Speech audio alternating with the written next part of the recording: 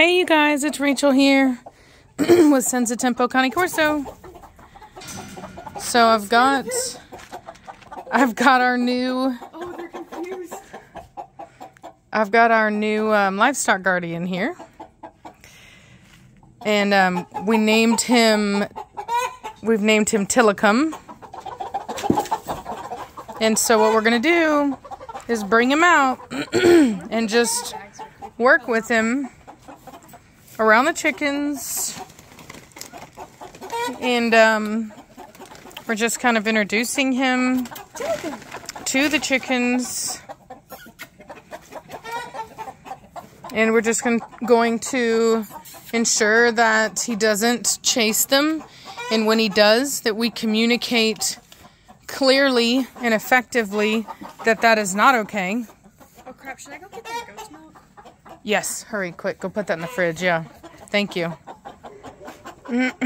Luckily, we just got home, so far so good. No chasing yet.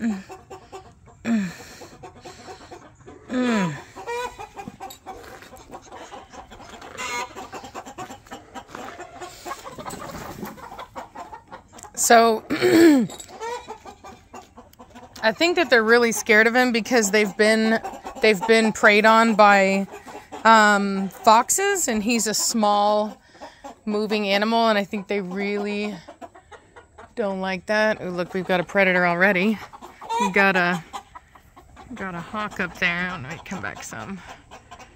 Look at that.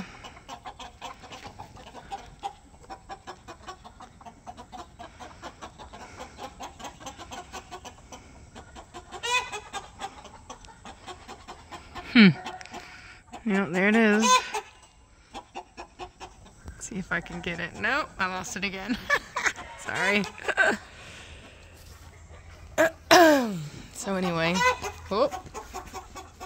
Where are you at? There you are. There you are. What you doing? Look at them all paying attention. So I will be getting him clipped in the summertime.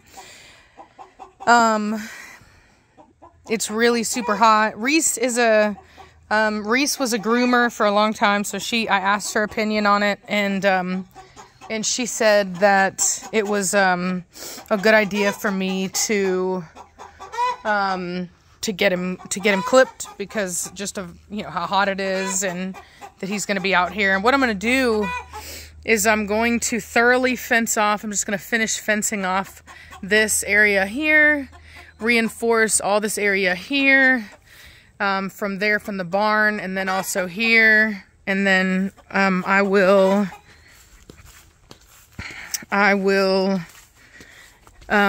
continue fencing off this whole area here and around there.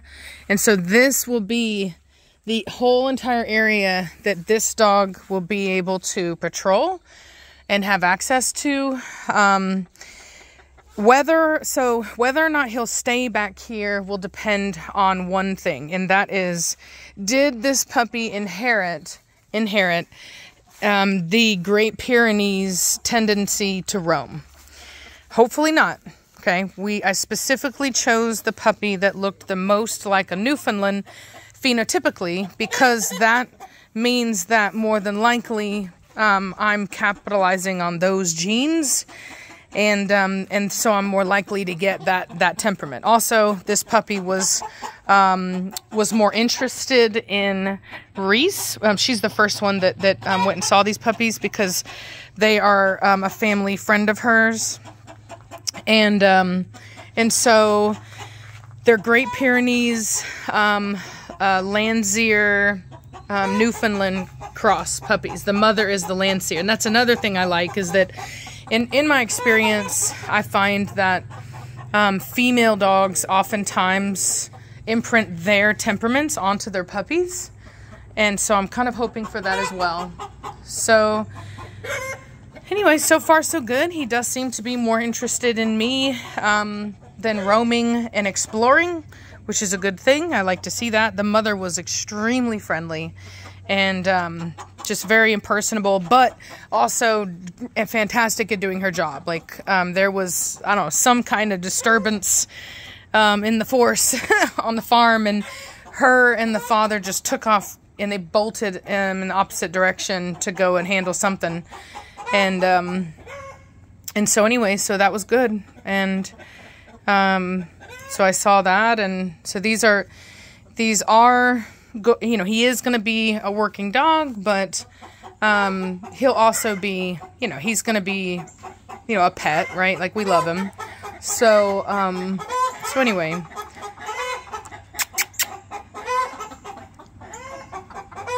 Chickens are checking him out.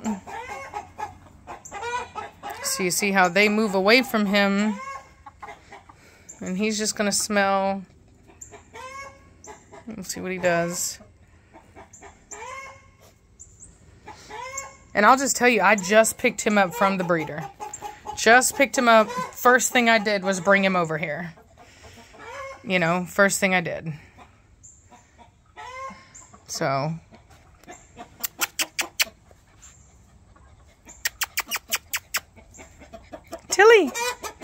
Tillikum.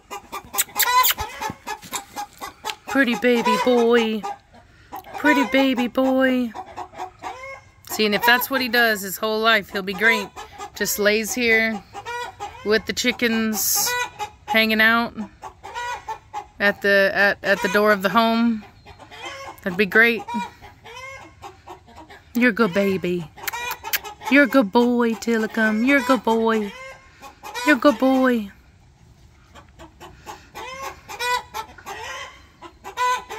I like how he just sits and he watches. Even though they move away from him, he doesn't immediately run to try to chase them, which is really important. Let me get this. This is some rotten spaghetti squash. It had a bunch of seeds in it that we gave to the, it had really sprouts. It had sprouted. Look at these roosters. Look at that. See that red one there? That's a Rhode Island Red. I specifically got him because I wanted a really protective rooster. And there he is doing his job. And I like that. We have just really tried to build up our defenses here because of the predation that we experienced. So, comes down to, you know, these guys, these are our little defenders, and then we've got this guy here. This will be another line of defense.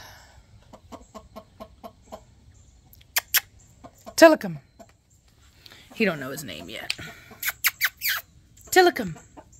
So like I said, what I like that I'm noticing so far, mind you, he just got here, so this really doesn't mean much, is what I'll say. I mean, it may mean something. It may be very, indicative of what he's going to be like, or it may not be at all. So it's just too early to tell right now. But what I will tell you that I do like about what I'm seeing is that in every opportunity as a puppy, whenever these animals moved away from him, which in a lot of dogs would instinctually trigger what we call prey drive. It's not something that they really, they can be taught to control it, but the initial impulse to do so is not, it's subconscious, okay? So, you have to bring it into the conscience by training, and it doesn't always work, right? Some breeds, they are bred for prey drive in such a way that you can't, you just can't, you can't reliably work it out of them. So this guy's doing a great job, but doing exactly what he's supposed to do. But like I said, what I like is that he's not exhibiting that. You know, he's displaying interest. He looked at them, but aside from that, he just moved on, and he's laying down and he's resting and, being a good puppy. So I really like that. But, we'll see how he does. I'll do another video whenever I introduce him to the dogs. So, Golly, man, I'm worried about that red-tailed hawk that's out there, but hopefully these guys have got it. Everybody does seem like they're staying pretty close to home. So, but it's a nice example of why we're getting this dog, because the reality is that a dog what? Which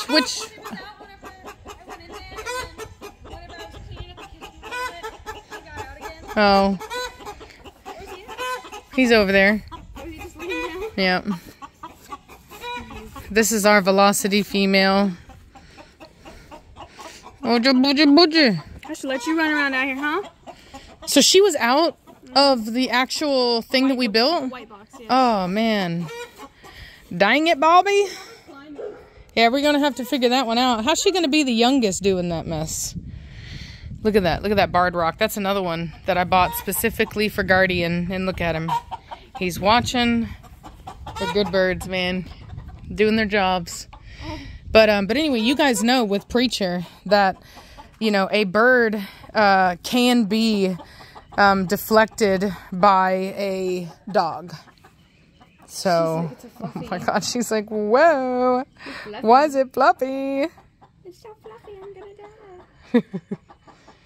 He's kind of like, oh, look at that gangster face he's got. Tillikum. Tillikum. Look at him, just chilling. Unbothered. Just chilling. He's still watching though. Definition of unbothered. Look at him. It's a little window of what he's gonna be.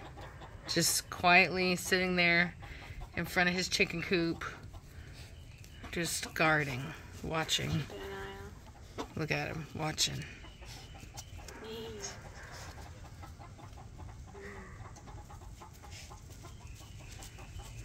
Yeah. You gonna go to Mama? Yeah, I see you. You're going to Mama for love. Yes, you are. Just like Trinity would. Yes, you are. You little puppy. He's so cute. Tillikum! Tillikum! My baby. Your baby boy. Your baby boy. Yeah, there was quite the wreck. Wreck? In the kitchen. Oh no, you stinky baby. Did you do bad things? I cleaned it up. Did you do bad things in the kitchen while we were gone? Mwah, kisses. Alrighty, thank you for cleaning it up. She took the vent off of the vent. What? Yes. You took the God. vent off. Yes, you did. Oh Lord. Lucky you didn't try to like go in there and crawl through the vent. Hi, Tillikum. He's keeping an eye out. She's wagging her tail, trying to like come over. Come here. Can we go say hi to Mr. Tillikum? He's just about So the reason we named him Tillikum is because I love orca whales, and Tillikum was one of my favorites. I just really love big, large whales, and you know, had he been in his natural environment, the things that happened wouldn't have happened, and you know, he would just be a big, awesome killer whale. But anyway, so I hold no judgment, and there's no reference to what happened with Dawn. It's just, for me, I knew this dog was going to be very big and impressive, and he's going to be a guardian, so he's going to be big and strong, and he's, you know, I just felt like, that was, yeah, see, yeah, exactly. So when the chicken started running, she started walking over. See? You see how she wants to? Yeah. So, yeah, versus how he was super calm about it. Yeah, it's a good example, Savannah. He's still watching. I hear her chickens get a little rowdy. Yeah. He's like a bear. No, we're not calling him bear. I know, but he's like a bear. Tillikum. He's got the fluffy legs. Yeah. And he will get more black spots as he ages. They do tend to get more black spots on them. Oh, look at her coming over. She's still looking at the chickens in there, though. See, that's... So he didn't run, see that? But she is pursuing. And Corso don't even have, like, super bad prey drive. These are a dog that it can be trained out of. And sometimes they don't even have it. And even these dogs, I mean, even not all livestock guardians are good with livestock. That's just the truth. In fact, there's actually a YouTuber who is experiencing that right now. He's got an Italian herding or livestock guardian. I think it's a Marima or something like that, and didn't work out because the temperament's not there, and it just happens. You know, there's just like, that's just the truth of it. Every working breed has dogs that just really don't have the temperament to do their job. And a lot of times those dogs are great for pet homes because, you know, they don't have to do their jobs in pet homes. So it's really not the end of the world. But, he's so cute. But anyway, Corso are such a multi-purpose dog that you're going to have some that have some prey drive. But I've not seen one yet that it couldn't be worked out of as long as you were in view. I wouldn't trust them alone with livestock, but I definitely feel like you can at least train them to where you can do it. Little fluffy boy. You know. Let's see. All right. Okay. All right. I didn't have to step in. I thought I was going to have to, but nope, he didn't do it. I think he already had the intention of moving forward, and then, you know, he just moved away. That's pretty awesome. I like to see that. Not interested right now.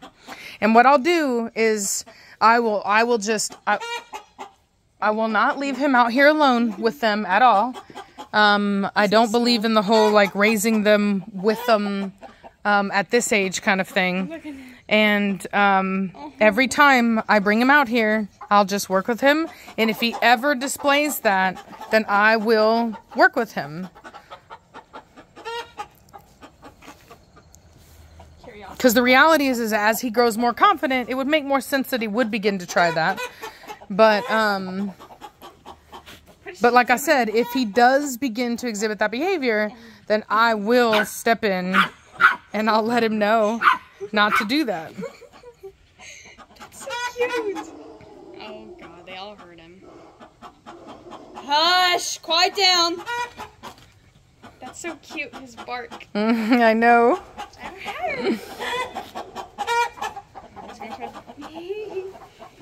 Don't get too dirty. Oh. She's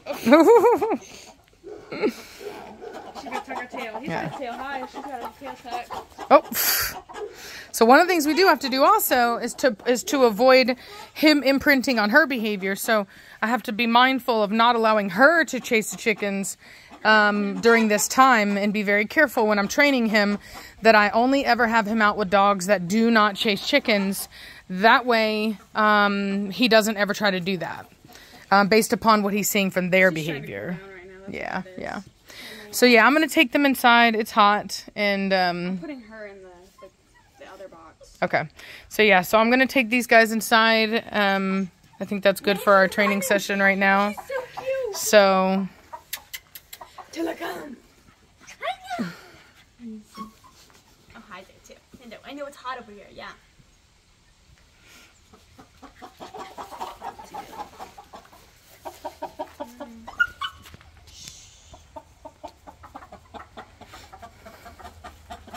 Let's see what he does. See, he has to be able to explore. I would say just, like, I don't want to penalize him just for moving in that direction. I want to penalize actual chasing. You know what I mean? Or I don't know if it's like penalize or penalize. I don't know. Is that like the British way of saying it? I'm watching her though. She is watching the chickens. See? Yeah, you gotta watch her. Yeah. She's watching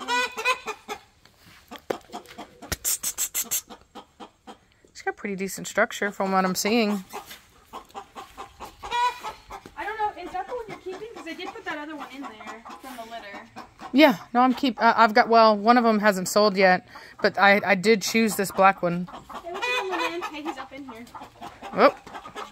Uh-oh. He's in there. He's just watching them. He's just in there.